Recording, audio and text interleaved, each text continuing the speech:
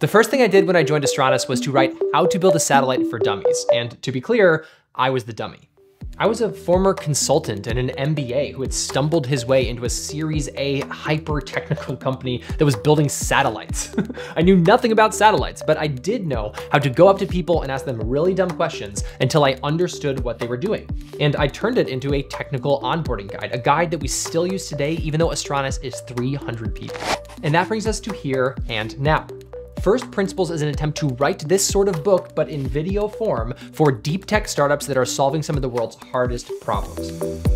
Generating clean, cheap energy, to reducing the cost of space launch, to building faster planes and boats and airships.